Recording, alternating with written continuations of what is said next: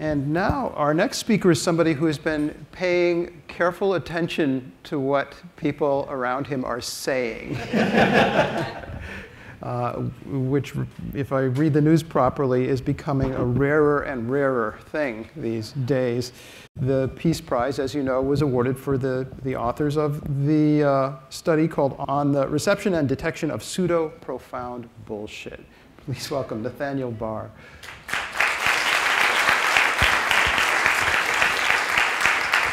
All right, afternoon, everybody. I got a lot of bullshit to cover in 5 minutes, so let's get cracking. First place to start, what is bullshit? What isn't it? We drew from Harry Frankfurt's classic manuscript on bullshit to get an academic, technical definition to work with. So he described bullshit as something constructed without any concern for the truth. And this is different than lying, right? Because if you want to lie, you have to know what the truth is and go against it. You have to subvert the truth. Whereas bullshit is just talking without any concern whatsoever for the truth. You know, trying to impress rather than inform. So, you know, probably don't need any convincing of this, but bullshit's everywhere. You know, we can look at the fact-checking of presidential nominees and debates and whatnot. You know, some of that's lying, but a lot of it's bullshitting. Healthcare is a prominent area of bullshit as well. You might know Dr. Oz. He claimed this green coffee would make you lose weight. Turns out that's bullshit. There was actually an interesting study in the British Medical Journal that found that actually less than half of what they were claiming to be true on his show was actually supported by any evidence. When he was put before Congress, he actually said he sees himself as a cheerleader, right? So he's trying to sort of impress upon people things without any concern for the truth, right? Now, I think it's probably clear that, you know, I told you what bullshit is. It's ubiquitous, but no one had really tapped into this from a psychological perspective and asked, who's going to believe bullshit? The real starting point for us was, some of you might recognize this guy, it's Deepak Chopra. He actually won an Ig Nobel back in the 90s for his creative interpretation of the term quantum. So, you know, he has books like Ageless Body, Timeless Mind, Quantum Healing, Soul of Leadership, and he gets called out a lot for not really caring about the truth, right? So, for example, he says a lot of stuff like this: attention and intention are the mechanics of manifestation, hashtag cosmic consciousness. Now, some people have kind of taken to this, and there's this interesting website that actually generates things like this. The future is the path to a symbolic representation of Marvel. And how they do this site's called Wisdom of Chopra, which pulls buzzwords from his Twitter feed and rearranges them into syntactically valid sentences. So when you actually think about the definition of bullshit from the philosophical tradition, we realize that something constructed absent any concern for the truth, this is an algorithm that generates this sort of fits what we thought was the true definition of bullshit. And we fancied this to be a particular kind. There's probably many types of bullshit. We called this the pseudo-profound. So what we did is we pulled, and there's another website similar called the New Age Bullshit Generator. So we pulled from Wisdom of Chopra and the New Age Bullshit Generator, and we gave people statements like this. And this is constructed by an algorithm. Hidden meaning transforms unparalleled abstract beauty. Quite simply, what we did is we asked people, how profound do you think that is? 1, not at all profound, and 5, very profound. And so we pulled these from this website. We got a scale developed. We called it the Bullshit Receptivity Scale. It's a very sound scale, psychometrically speaking. One thing that's kind of fun is people find, so on the scale, the bullshit is rated somewhere between somewhat and fairly profound. So people like it. So our study is pretty straightforward. We were interested, do people rate bullshit as profound? If we get a scale, it seems they do. Is it reliable? Yeah, the scale was great. And then we turned to the next question. Does this correlate with conceptually relevant variables? So we looked at analytic thinking, intelligence, and skepticism about supernatural and religious belief.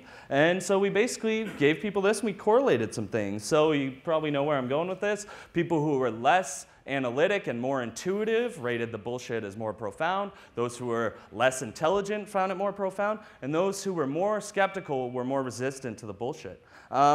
So we did some discrimination. We're psychologists. We got serious about this. Is it the case that it's just because they find everything profound, or is it specific to bullshit? So we decided to give people some other things. So we have our pseudo-profound bullshit items. We also gave people motivational quotations, as well as some mundane statements. And we do find there's a general thing where people who find anything profound find the bullshit profound. But there is some interesting findings where we look at the relation between analytic thinking style, negative correlation with the bullshit, no relation with the motivational quotes and the mundane stuff. So another way to look at this, oh, and by the way, people do find the bullshit almost as profound as the real motivational quotes. But when we look at this, we can split this in half by the intuitive subjects and the more reflective subjects. And for the reflective or analytic people, they find, on the right there, the profound quotes to be more profound than the bullshit. Whereas for intuitive people, they're not discriminating at all. So we think that analytic thinking allows us to be sensitive to pseudo-profound bullshit. Just for some examples, only those who will risk, oh yeah, we got interrupted. Okay, so there's some examples. Thank you, Nathaniel. Last thing, I'm doing it with this. Deepak Chopra, we used his real tweets, and the correlation between profundity ratings for his tweets and our bullshit scale was 0.88. So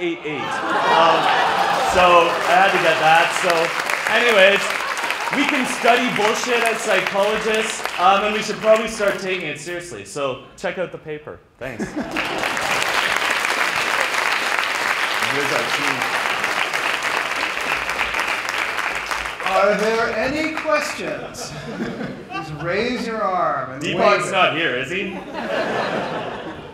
Hi, as I seem to remember from my high school class, and maybe this was the scholar that you cited, there are actually 3 levels of shit: chicken shit, bullshit, and elephant shit.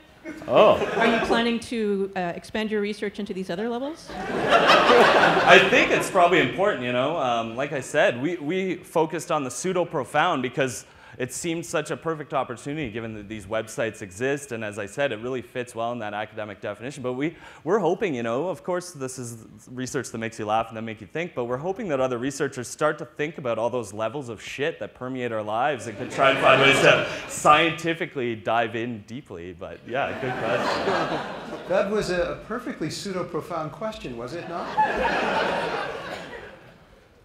Next question. Can you relate this also to like conspiracy theories and conspiracy theorists? And if so, can you please talk to my mom? Actually, we did include a measure of conspiratorial thinking. It does indeed correlate with finding the bullshit profound. However, it was part of our receptivity, so they found everything profound, the people that were conspiratorially minded. The true things that really were specific to the pseudo-profound bullshit were the analytic thinking and the skepticism. But yeah, we do find a correlation between their profundity ratings and the extent to which they buy into conspiracies. Good question. It's in the paper. Check it out. Okay. So it seems like you used a lot of kind of tweet-lengthed statements. And I wonder have you studied whether there's any correlation between the length of the statement and people's ability to distinguish between actually profound statements and pseudo-profound? Yeah, that's a great question. We haven't, but you know, there is sort of like literary work that sort of assesses the use of vague statements and things like that in the body of a longer work. So it's sort of an effective literary device to get the reader thinking about things, but yeah, there's no empirical work yet. You know, we're really just beginning the study of bullshit, I'd say. But yeah, it's a great question. Okay, one more question now. Are you familiar with Stephen, the great philosopher Stephen Colbert? Yeah. The truthiness. Truthiness. Isn't this isn't truthiness sort of a non-scatological version of what you're talking about? Yeah, and there's lots of connections to other existing things for sure. Another one is Carl Sagan talked about baloney detection as well. You know, yeah, if you know Colbert, tell him to give us a call. We'd love to talk about bullshit and truthiness. But yeah, great question. Yeah, that's the nice thing about this work is we think that it ties into a lot of the existing work on persuasion, lying. You know, it's been, as of yet, an untapped resource in psychological science. So hopefully, you know, if any researchers are here, give us a call if you want to do some research on bullshit. So, yeah. Thanks. Okay, if you have further questions, if you have further questions, stick around. And Nathaniel, one question I'm sure everybody wants to know the answer of. What are you doing Monday night? Monday night? I don't know. I'm open to invitations. Well, it's the first presidential debate. Yeah. And I had assumed that you were flooded with invitations from news organizations to sit in and commentate on. Yeah, no invites yet, but you know, we're a team of Canadian scientists, so we're trying to avoid all this bullshit down here. But I should add,